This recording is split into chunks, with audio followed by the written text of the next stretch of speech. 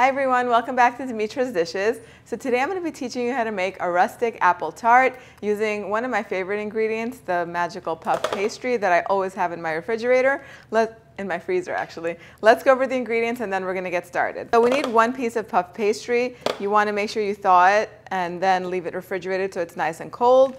For the glaze, we're going to have apricot jam and a little bit of water. We need 3 apples. This is a giant apple. We're going to need anywhere between 2 or 3, so let's see how it goes. An egg, we're going to use the yolk just for the wash, a little bit of salt, ground cinnamon, sugar, some melted butter, and a little bit of lemon juice. So we're going to juice this lemon, and we're just going to use a little bit of it because it's going to freshen everything up. Citrus just adds a lot of bright flavors, so it's a fall pie. There's going to be some cinnamon and warm tones. Having a little bit of lemon in it will just brighten it up, and it'll just be in the background. It'll make it even more delicious. This is a really simple apple tart to make. This is my go-to dessert all around the year, not just in the fall, because it comes together so quickly, so easily. I always have puff pastry in my freezer. I usually always have apples, so if anybody pops in and I don't have anything to make, anything that's all ready prepared, I either go and make my pommiers, which are also super quick, and I'll link up in the card section, or I'll whip up this apple tart and it's ready in under an hour. I'll make a cup of tea for everyone and everyone is really happy at the end of it. So we're just going to peel and core these apples and slice them to between 1/8 of an inch and 1/4 inch thickness, and it's really easy to do. So we're just going to use a knife and a peeler. And I don't have a fancy quarter or anything like that, so really what I do is I just cut down the center, and then I take a smaller knife, and I do just like everyone's mom and grandmother used to do before all these gadgets took over. I just cut out the core with a knife. Really easy. If you have a core, then this is the time you're going to want to use it. Take it out and put it to good use. But my mom honestly never even used a cutting board. She did everything like this by hand. My husband's mom, which is my mother-in-law, also does it the same way. So then just take the knife and just cut some thin slices of apple, and do that with all of the apples, putting them in a big bowl.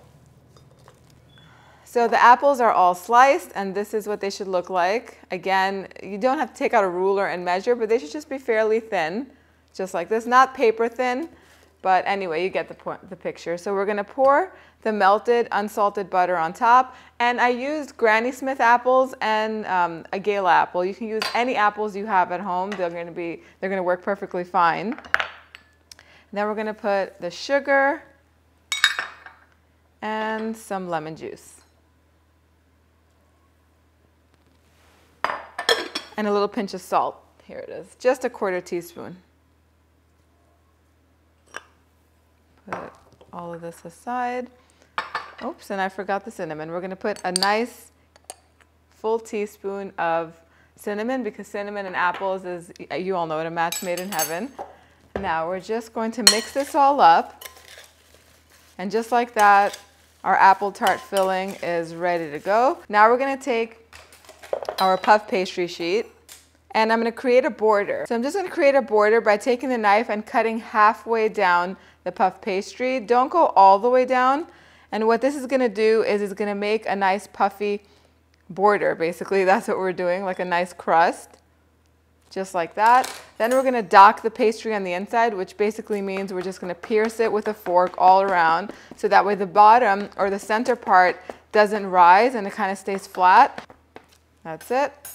Now we're going to layer the apples on top. Before we layer the apples, we're just going to make a little egg wash that we're going to brush around the edges of the tart to make the edges and the crust nice and golden. I'm just going to add a little bit of water to this. There we go. We're just using the egg yolk and a little bit of water, and I'm just going to go all around, and this is going to make the crust beautifully golden. There we go. Now we're just going to layer the apples.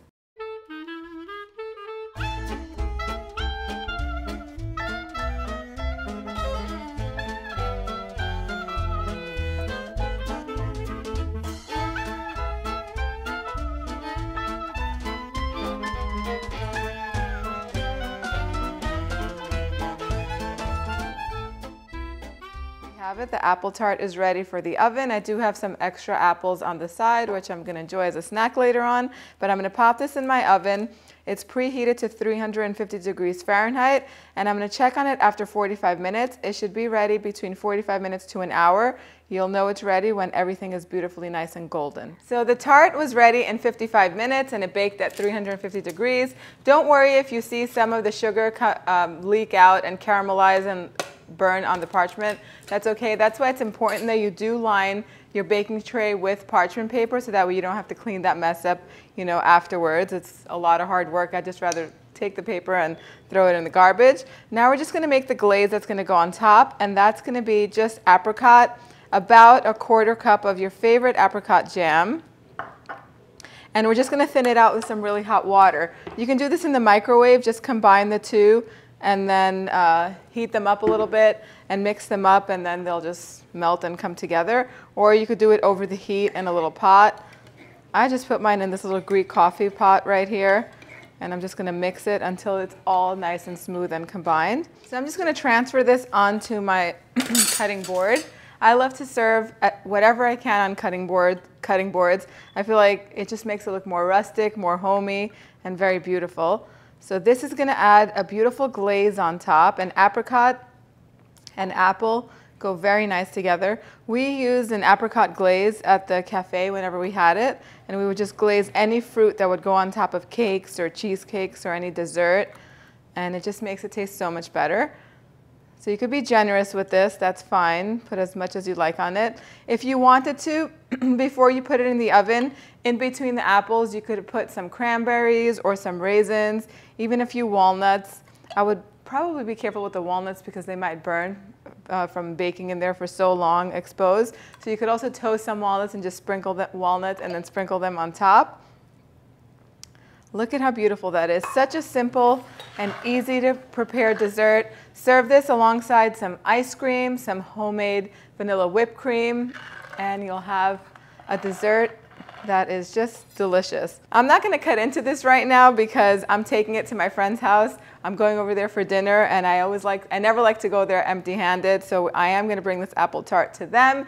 So you guys go on over to the website, www.dimitrasdishes.com. Get this recipe, make it, save it, because it's going to be a good one for Thanksgiving. Comment in the comment section down below and let me know what you would like to learn how to make next. Thank you guys so much for spending time with me today, and I'll see you all next time. Bye, everyone.